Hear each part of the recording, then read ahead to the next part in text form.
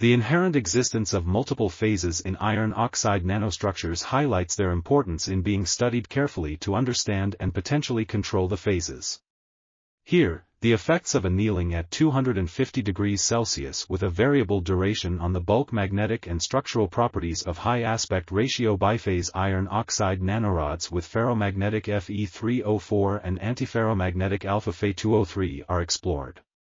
Increasing annealing time under a free flow of oxygen enhanced the alpha Fe2O3 volume fraction and improved the crystallinity of the Fe3O4 phase, identified in changes in the magnetization as a function of annealing time. A critical annealing time of approximately 3 hours maximized the presence of both phases, as observed through an increase in the magnetization and an interfacial pinning effect. This is attributed to disordered spins separating the magnetically distinct phases which tend to align with the application of a magnetic field at high temperatures. The increased antiferromagnetic phase can be distinguished due to the field-induced metamagnetic transitions observed in structures annealed for more than 3 hours and was especially prominent.